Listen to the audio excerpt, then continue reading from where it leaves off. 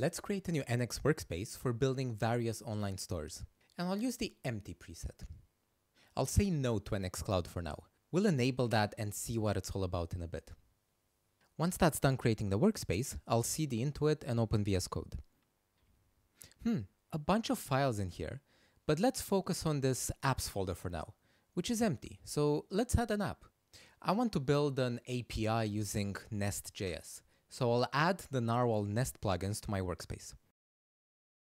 And once it's installed, I'll ask NX to generate a new Nest app, and I'll call it Nest API for now.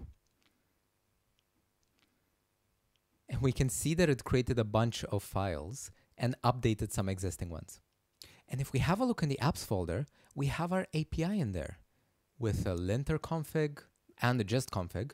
And if we dig in a bit deeper, we have a controller ready to go that's returning some data from this service. So if we do nxserve, then the name of our app, we'll get a URL we can start hitting. And if I try to do that in a new terminal, I'll get my data back. We also get some spec files in here.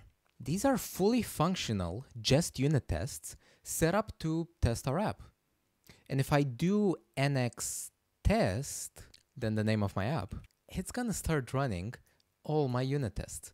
And if I go back to my controller and add an unused variable, and I follow the same familiar pattern of nx lint, then the name of my app, I get a lint warning. Let's try a different plugin, Narwhal Express. And I'll use it to generate an app. I'll call it Express API. We again get everything nicely configured and ready to serve some content. But these plugins don't just drop files in your workspace. They're kind of smart. If we pass --help to my generator, we can see that we could have given it a path to a front-end project. And that would have generated a proxy configuration for us so we could run both the front-end and the back-end locally without CORS issues. NX does everything it can to help you get productive fast without worrying about configuration. We also see we could have used plain JavaScript instead of TypeScript. And we could have even ran it in dry mode, where it doesn't actually generate source code files. Really useful for experimenting. And we can go up one level.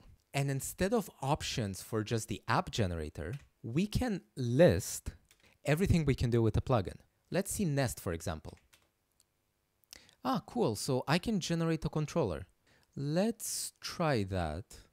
And I'll generate it in my Nest API project. I'll call it users.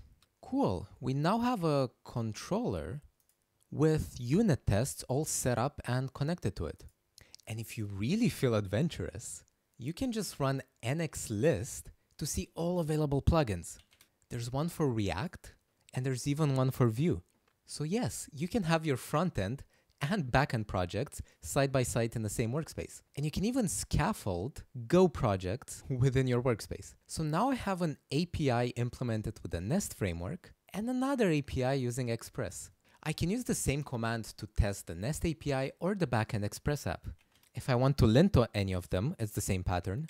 And same for building. By working in an NX workspace, you get this consistency in terms of working with different apps. It doesn't matter that this one is using the Nest framework with the Jest test runner, and this one could have been using pure JavaScript with a totally different test runner. NX abstracts away that configuration for you and gives you a consistent, easy to use CLI. And because of this consistency, we can use another command, run many, to tell it to build all the projects within my workspace. Whatever tools and bundlers need to be invoked when building each app, it's all been abstracted away in this common keyword. Imagine somebody from DevOps, the moment they realize they're dealing with an NX workspace, they don't have to worry about the differences between Express, Nest, or React, and whether they configured and passed all the different options correctly for linting, testing, or building. And now that it's done, we can see all the production assets that just appeared for the two apps here in Dist. We looked at apps. Let's now look at libs, which is currently empty. Let me make sure the Node plugin is installed. And I'll generate a new Node library called numberutils. And I'll pass in the publishable option, which will allow us to publish this library on NPM should we ever need to. And then here, I'll give it a name of how I want it to appear on NPM. Okay, so we get a new folder in here with some tests all set up. And I can, of course, run these tests by passing in the name of my lib. So let's make a function that takes in an array of numbers and prints a nice message with their sum. And I'll actually import Lodash for this and use its sum function to calculate the actual sum of the numbers in my array. And I'll give this function a slightly better name. Now, if I go to my Express API, I can import it and then use it. I can also go to my Nest API and import it here as well, and then use it. Now let me serve the Express API. And in the new terminal, I'll serve Nest. And because by default it would use the same port, I'll input a slightly different value for it. Now if I call my Express API, I can see I get back the correct sum. And if I call my Nest API, I also get it back. And I can modify the lib and change it to v2. And when I save, I'll see the results instantly reflected in my dev server. This works because we're using the source code directly. This library wasn't built anywhere. It's not in dist, nor is it in node modules. This path up here, that's just a mapping in the root tsconfig file. That's what libs give you. They allow all your tooling to continue working exactly the same as before. Your development server will work, your editor autocompletion will work, everything just works. But you can now build these well-encapsulated packages and expose only what you need from them. You can share code between different apps. They're similar to libraries you download from NPM, but you don't need to publish them anywhere. They can live fine just in here. They're a great way to maintain your architecture, and when you make it this easy for devs to create and test them, they'll be happy to take initiative in maintaining your architecture. And these options we passed in earlier, we didn't have to do it. But because we did, we can now publish this library to NPM if we ever want to. So if I build this library now, NX will copy in the README, and in the package.json here in dist, it's going to intelligently pull in only the libraries that it sees that that library depends on, based on what it imports. So now you can just run npm publish, point it to this folder, and you've published your lib to the outside world.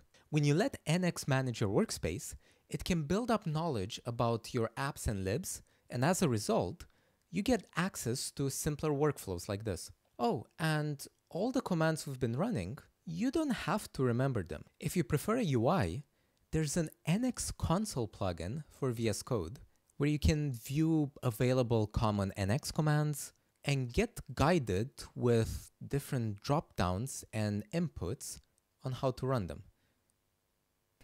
But given that it's so easy to create all these apps and libs, you can imagine how this workspace can start growing quickly.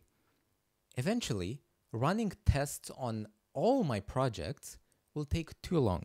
Let me go to my Express API and remove the dependency on the numbers lib. You'll see why in a bit. Now I'll just commit everything I've changed up until now. And now that I committed, let me make a change to my util lib. Now I'm gonna run nxAffected dependency graph. Check this out. This prints out a graph of everything I've changed since the last time I committed. I changed the util lib, and because my Nest API depends on it, it's also red. I can also show all the other unchanged packages for the full dependency diagram of my project. Now I can clearly see that the Nest API is dependent on the number utils, and they've both been changed in my last commit because they're red. But I also see I have this other Express API project which doesn't depend on them. But as you add more libs and more projects to your workspace, this dependency diagram will become more and more useful for visualizing the relationships between them. But this isn't just useful for drawings.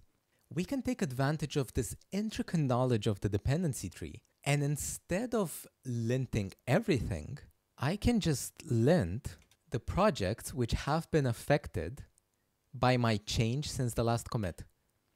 I can also compare against any other commit I want, like latest origin master, or even the last 5 commits.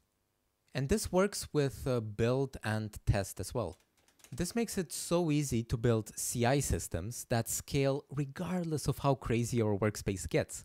Now, when I run any command in NX, like building, it's gonna start doing some heavy computation work to build my projects. And we can verify it's been built by looking in dist. But let me remove the whole dist folder now. All my production assets are gone now. And now I'll just run the same build command again, but unlike last time, when I ran it, it completes almost instantly now. So did it actually do anything this time? Well, if we look in this now, we can see that my projects and the built assets are there. And we had just removed the dist folder, so the command worked. Well, turns out, because we are in an NX workspace, all of this has been retrieved from the cache. NX noticed that I'm running a command I've ran before against the same set of files. In other words, I'm trying to build the exact same source code a second time. So NX knows that, and it just pulls the previous terminal output and build assets from the local cache. And caching works with absolutely any command in your workspace, linting, testing, or even end-to-end tests. And it works if I use run many as well. Just by using the NX CLI, you're going to start noticing your workspace tasks becoming much faster. We can take this further and install the NX Cloud plugin and initialize it in our workspace. That's it. I've just enabled distributed computation caching. Now imagine I commit all these changes and I push them all the way up to my repo. Now, I'll make sure to run a build of all my apps, just so everything gets pushed to my cloud cache. And you can see that it's doing the work now, and it takes a while longer. But then when my colleague Anna comes into work in the morning, and she pulls my latest changes, so now she has all the files that I changed, even though she's on a totally different machine, when she does a build of all the projects, she'll just instantly pull my results from the shared NX Cloud cache. Just like that. And a bonus feature we get with NX Cloud, we can also enable the GitHub bot on our repositories, which gives us full reports of what happened on our CI. We can click this to see how long all the commands took and which ran in parallel versus which waited for each other. We can also see which command succeeded, which failed, and if we click on them, we can see why they failed. And we can even copy this link up here to share with our teammates on Slack and try and get some help without having to paste them long, unformatted terminal output. I really encourage you to check out the NX docs. Join our office hours where you can ask questions live to NX Core team members. And there's even a very active NX community Slack channel where you can chat to other NX users.